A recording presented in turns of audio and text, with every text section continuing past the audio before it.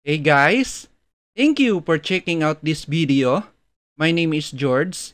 In this video, we will look at the laser module from Gorilla Cell ESP32 Development Kit. Laser is an acronym that stands for Light Amplification by Stimulated Emission of Radiation. Hence, it produces a very narrow beam of light. In this lesson, you will learn how to control a laser by turning it on or turning it off. This module has 3 pins, namely G for the ground pin, V for the supply voltage, and S for the control signal pin. For this experiment, you will also need an ESP32 development board that will serve as the main microcontroller, a Gorilla Cell ESP32 shield which will extend the ESP32 pins to pin headers for easy circuit connections, a 3-pin female-to-female DuPont jumper wires, and of course, the laser module itself. I already have it set up in advance where the ESP32 is attached on top of the ESP32 shield. I also attached the DuPont jumper wires to the laser module by following a color coding, which is black for the ground, red for the VCC, and S for the signal pin.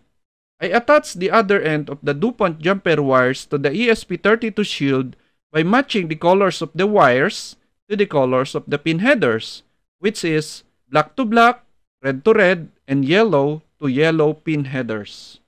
For this experiment, I choose GPIO25 to serve as the control signal pin for the laser module. Now for the software part, I prepared here 2 example source code for this demonstration.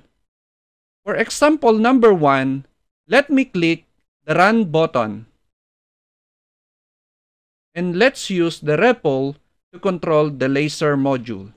To turn on the laser, we can send laser.on, open and close parentheses, and hit enter.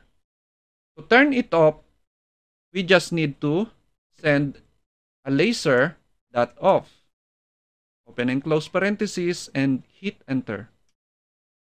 Simple, huh? So now let's go to example number 2. Let me click the stop button to terminate the example number 1. Now let me select example number 2 and click the Run Current script. Since a laser module can produce a very narrow light, I decided why not create an SOS signal light that you can point somewhere to call for a help.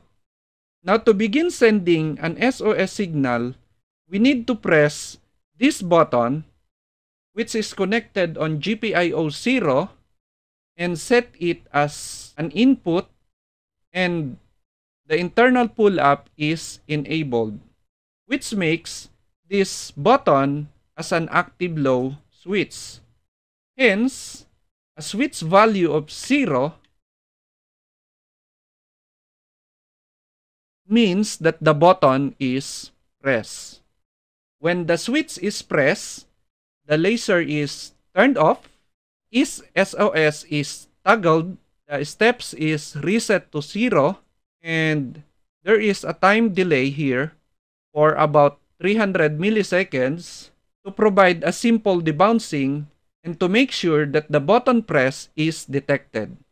Let me press the button, which will send an SOS signal, which is 3 short pulse, then 3 long pulse, then again 3 short pulse. Now to turn it off, just press the button again. And it should turn off the laser module and stop the SOS signal. The 2 function in a single switch is achieved with the help of the SOS flag. If SOS flag is set to true, it means sending of SOS signal should be started.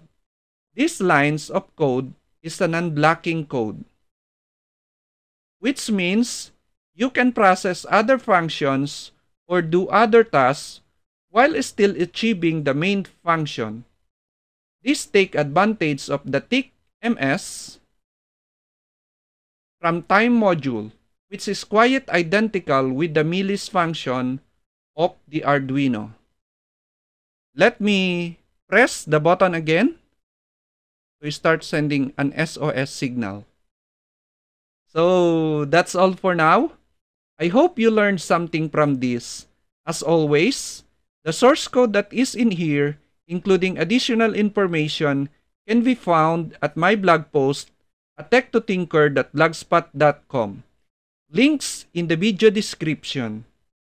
If you have any concern regarding this tutorial, be sure to write your message in the comment box provided. And if you enjoyed this video, please do like and share so that it can reach more people who might benefit from this. Please don't forget to subscribe and turn on the notification bell because I will be uploading more videos like this in the future. Thank you and see you next time. God bless!